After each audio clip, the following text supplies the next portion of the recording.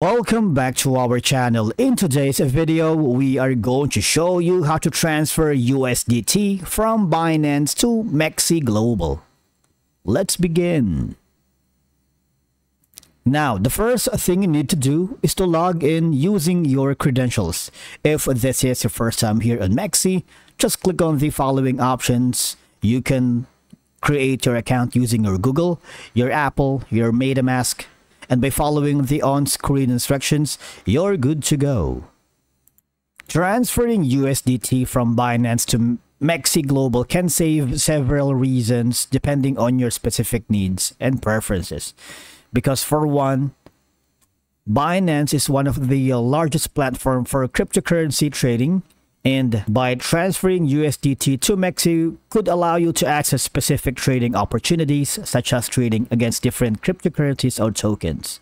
Now, by spreading your funds across multiple exchanges like Binance and of course Mexc Global, you can diversify your trading strategies and reduce risk, okay? Because Mexc Global may offer a different set of assets and markets compared to Binance, allowing you to explore new investment options. Now, there's two ways for you to do it. You can log into your Binance account and of course link your Mexc Global, or we would have it the other way around. I'm going to my Mexc Global account.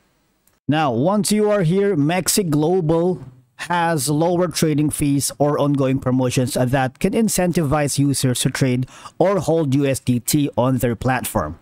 And obviously, transferring USDT here to Mexc could save you money on their trading fees and allow you to participate in the special offers. Now, once you are here, all you have to do is go to the option where it says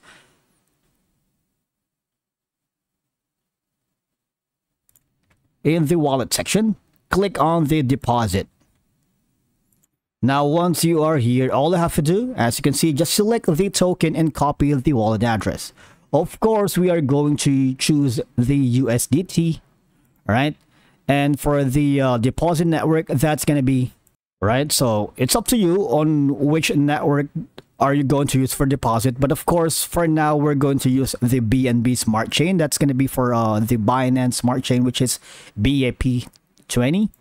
Click on that and make sure to click on the generate the address, because you are going to need this one. Copy that. And once you are here, all you have to do is paste the copied deposit address from the Mexc Global option, right?